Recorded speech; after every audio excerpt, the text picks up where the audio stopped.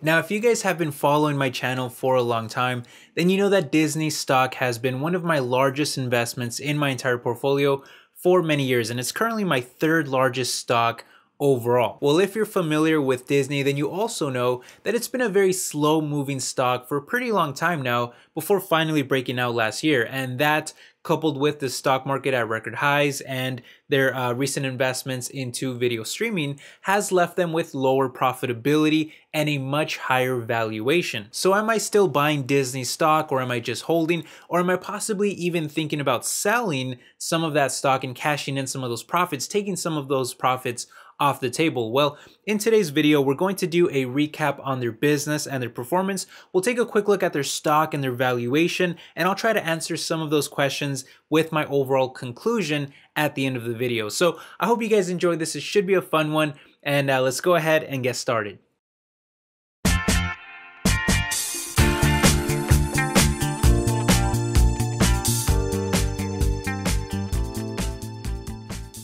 Hey, what's up guys? My name is Ale. Welcome back to my world of stocks. All right, let's go ahead and start by taking a quick look at the stock and the valuation, and I'll explain why it's at these higher levels, and we'll also talk about their shrinking profitability because I do think it's very important, and then we'll transition over to what I think their future will look like, followed by my overall conclusion. So let's go ahead and start that right now. Okay, so taking a look at the stock, we can see that it's only up by less than 50% over the past 5 years, which is pretty surprising when you consider how many other stocks are up by like literally hundreds of percents during the same time, because the stock market is essentially trading at record highs. And because I've continuously bought the stock by so much over the years, my cost basis is also not that great at around $100. So even for me, as someone who is a very long-term investor in Disney, I'm only up by around 40% on my position, which isn't really that much.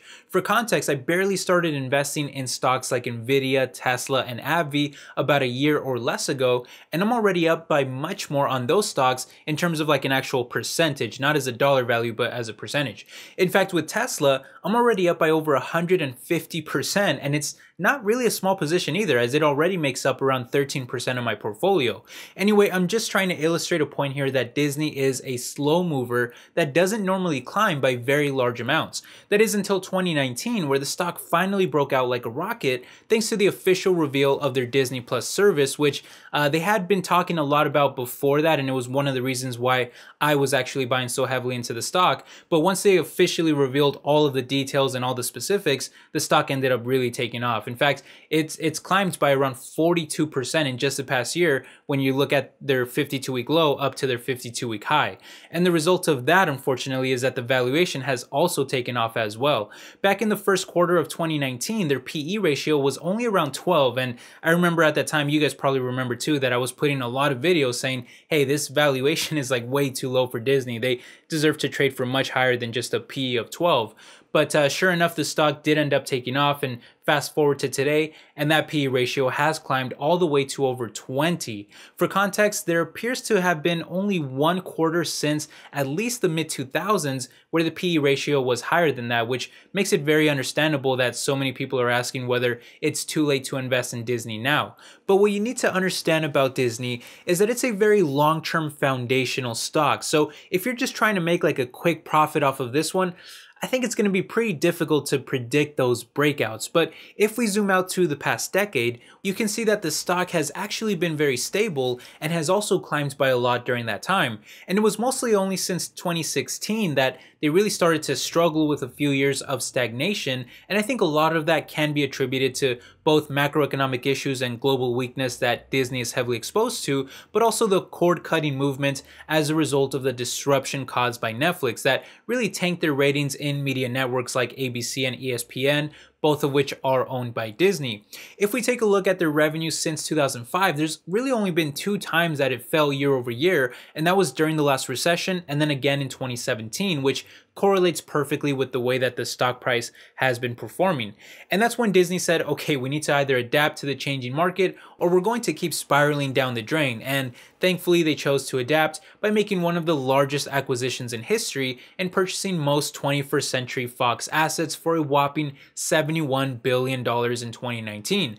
And so that acquisition, coupled with massive blockbuster movies that, by the way, are also thanks to other acquisitions like the ones that they made for global gigantic brands like Marvel and Star Wars, has led to new growth in their sales that they're not really used to seeing. In fact, sales growth was only 6% in 2016, it dropped in 2017, climbed again by 8% in 2018, which was also right after a down year, so it was kind of easier to grow that year. But then in 2019, the revenue skyrocketed, growing by 17%, and that's still expected to continue growing the year after, with estimates of another 17% this year. And by the way, that's after a huge growth year in 2019. So it's not really easy to keep growing by such a large amount, but that's thanks to these acquisitions and their new video streaming services as well.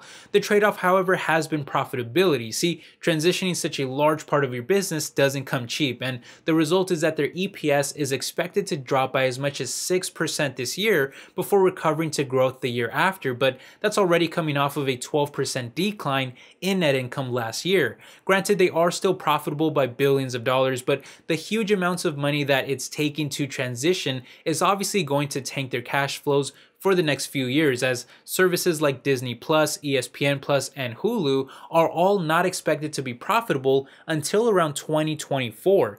And that heavy drop in profitability has caused their forward PE to climb to a ratio that is almost 20% higher than the sector median as a result. That's definitely not what you want to see if you're more of a value-oriented investor. So one might argue that given the combination of a drop in profitability along with the recent run-up in stock price resulting in a much higher valuation, this is starting to look like it may be time to sell the stock and take profits. And look, if I was someone who didn't believe in Disney's future for the long term, and I was just kind of trying to make a short-term play on all of the hype behind Disney Plus, which is understandable, or if I was someone who just felt like a recession was right around the corner and I was really freaking out about how that would impact all of their theme parks and their studio business and all that kind of stuff, then yeah, right now might be a good time for me to be taking some profits off the table. But as someone who actually does believe in Disney's future and has built Disney into one of my core foundational stocks that I use to really build my entire portfolio around, then selling right now I think might be a little short-sighted. And to understand why, we really need to cover Disney's strength as a company and as a business, and we also need to talk about their future potential. So let's go ahead and do that now, and then we'll end the video with my overall conclusion, and I'll let you know what my plan is, what I plan to do with the stock right now, and what I plan to do with it in the future. Well, the first thing that I think is important to understand about Disney is that they have an incredibly strong and diverse company with incredible brands that are unlikely to disappear anytime soon. From Marvel and Star Wars to all of the family-friendly Disney content like Mickey Mouse, Aladdin, Lion King, Frozen, Pixar, and so on, all of which are helping fuel their Disney Plus service that gained over 10 million subscribers in its first day. To give you some context, that's more than HBO Now's total lifetime subs of 8 million, and more than both CBS All Access and Showtime OTT combined. That's pretty crazy. Now, Disney said that they won't be giving updates until they report earnings, and about a year ago, they had projected around 60 to 90 million subs by the end of 2024, but due to the initial success of the platform coupled with hit shows like The Mandalorian and upcoming shows from both Marvel and Star Wars, including a new Obi-Wan Kenobi show that I'm personally really excited for myself, and also coupled with the incredibly low price of the service at just $6.99 versus Netflix at $12.99, which doesn't even include 4K, by the way. All of that is leading to analysts predicting that Disney Plus will hit their subscriber goals much sooner than expected. And so if we're going through multiple quarters where Disney is consistently putting out amazing subscriber growth numbers, I think it's going to be hard for the stock to fall. I mean, Netflix has seen their stock soar by over 400% in the past 5 years, and that's despite them losing literally billions of dollars every single year in free cash flow, and they're still expected to lose another $2.5 billion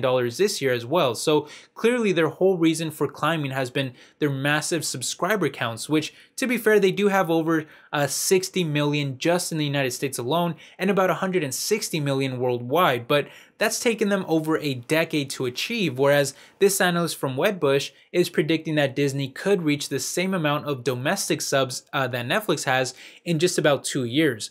A lot of that is thanks to their low price points that this Cohen analyst thinks will make it an easy decision for consumers to sign up, especially parents, thanks to all of the kid-friendly content. And that's something that I've been talking a lot about in previous videos as well. Now, one common argument that I often hear from the bear camp, and I think it's a reasonable one, is that Disney isn't creating enough original content exclusively for Disney Plus. And once viewers run through all of the content, once they watch everything, they'll essentially cancel the service and move on to something else. However, I am not on board with that theory, and I'll give you the reasons why. Primarily, there's really two reasons, and one is that I think that they completely ignored the fact that there is a ton of content being created outside of Disney Plus, and I'm talking movies and things like that we'll look at in a second, that is being created outside of Disney Plus that will later get added to the service. So they will continuously have content coming in that is not even created exclusively for Disney Plus. But that also brings me to reason number two, which is that Disney has actually outlined a clear plan for creating original content exclusively for Disney Plus. In fact, starting with the former, if you include their acquisition of Fox, Disney accounted for nearly 40% of the entire US film market last year, which was up from just around 10% about a decade ago, so they continue to get more and more dominant. And the next closest competitor in Warner Brothers was only at around 13.8%, so they're by far the largest producer of movies, most of which can and will be put on the Disney Plus service after viewers have already had the opportunity to watch them in theaters. And so that's just another reason to stay subscribed to the service, as I'm sure that most people aren't going to be watching every single Disney movie out there in the theater and may prefer to actually watch it exclusively on Disney Plus, which you won't be able to do on something like Netflix that also costs around double the price. And believe me, Disney is going to create more content for the platform because they're not idiots and they know the opportunities that lie there. In fact, they previously announced that by year 5, they want to be producing at least 50 episodic series and 10 different movies every single year exclusively for the platform. So this is not movies and shows that are going to be out on television or out in the theaters. This is exclusively for the Disney Plus service. And again, that's on top of everything else that will already be there and everything else that will continue to be added to the platform in the future. But Disney Plus isn't the only way that Disney is adapting to the changing market, as they're also investing heavily in ESPN Plus and Hulu, both of which are streaming services that can be bundled together with Disney Plus for just $12.99 a month. That's literally the same price as the standard version of Netflix, and that Hulu version is also ad supported, so they would also bring in digital advertising revenue as well, which is also another gigantic market to be tapping into.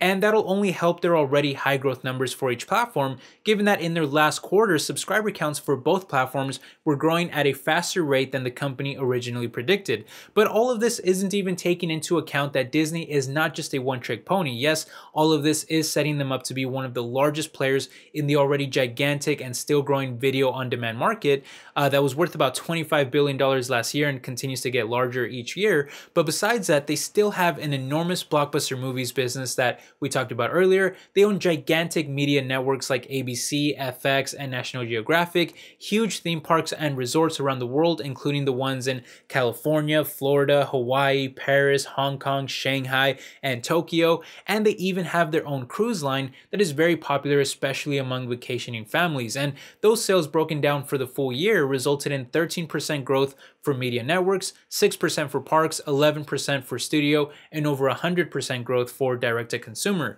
And all the meanwhile, they continue to pay out a small but growing dividend that has grown every year for the past decade, which was when they started paying it. Now, they usually increase that dividend in December, which they didn't do this last one. So if that growth is going to continue, then it would need to be increased in July. We don't really know if they have plans to freeze the dividend because of their shrinking profits that they need in order to pay down their debt from the Fox acquisition, which, by the way, has left them with a pretty weak balance sheet, as you can see on this chart here. But all of that is still kind of speculation, so we really need to wait until July to see if they increase the dividend for, I guess that would be an 11th straight year. But anyway, we'll just kind of have to wait and see. But I personally do hope that they continue increasing the dividend, because that was also a big reason why I personally invested in them. In any case, I think the question for me personally is really, does Disney deserve to be trading at these higher prices, at this current valuation, and for about a 20% premium to the sector, at least like on a forward P basis? Well, I think when you consider how big the company is, how strong their brands are, and their newly added future potential, especially in video streaming, yeah, I kind of do think that they deserve to trade for a premium, because this isn't the old Disney company that we're talking about. They're still as solid as they've ever been in terms of a company and being reliable and all that kind of stuff, but they now have newly added growth. And so I think that growth does deserve a little bit of a premium. Having said that, do I really want to be adding to my position when it's already my third largest stock and the stock is trading at these, near record highs, and the stock market is trading basically at record highs? Do I really want to be adding to my already third largest stock in my entire portfolio? Well, no, not really, not at this current valuation. Now, if the stock was to dip at all, yeah, I would like to add to it. But in terms of holding this stock into the future or selling it right now, I'd much rather just hold it into the future, because again, this is still a very foundational kind of core position for my portfolio that I aim to really hold for many years into the future, unless something drastically changes with the company. I mean, I could envision myself holding this stock until I retire. And the same goes for my other two core positions, which are Microsoft and Amazon. I feel the same way. Now, if you were to ask me, well, if you were not currently invested in Disney, would you be buying Disney stock right now? Well, I think I probably would, but it would be a very small amount that I'd be buying. Like, I definitely would not be buying Disney heavy right now, because I'm the type of investor who likes to buy stocks when they're going down, not when they're trading near record highs and at some of their highest valuations. So for me, Disney stock is a little too expensive right now, even though I do think that they do deserve to trade for a premium, but they're still pretty expensive. So if I wasn't in the stock, yeah, maybe I would pick up a little tiny position, but then I would just look to add to it in the future on any dips. And if I was to kind of miss the boat on it, like if I was scared of missing the boat, oh, I got to buy it now because I might miss the boat, I wouldn't worry about that, because there's always going to be market corrections, market crashes. Even if Disney was to perform incredibly well into the future and doesn't really dip on its own, which I think is unlikely, I think it will eventually, something will kind of go wrong in the future, whether Wall Street freaks out about profitability or whatever else other case it is, they'll have one bad earnings or something, and it'll kind of dip. But even if they didn't, even if they were like perfect and they never dipped, eventually the stock market will drag it down along with it. The macroeconomy will. Eventually we have to go through recession. So I'm not someone who ever thinks that, oh, I have to buy this stock because I might miss the boat. I always know that there's future opportunities coming, so I can be patient. And right now, with the stock market trading at record highs, I think patience is key, and I think being very selective is also key. Anyway, those are just my opinions. Who cares what I think, guys? It's ultimately your decision to make whatever you decide to do. You should always do your own research and make your own decisions. Don't copy me. That is a horrible idea. Please don't ever copy me. But anyway, I hope that you guys enjoyed, and I would love to hear your thoughts down in the comment section. So please leave them down below. And if you enjoyed the video, please consider hitting the like button, because it really helps support the channel and it means a lot to me. But with all that said, thank you for all the support. I'll catch you guys in the next one. Take care. Bye-bye.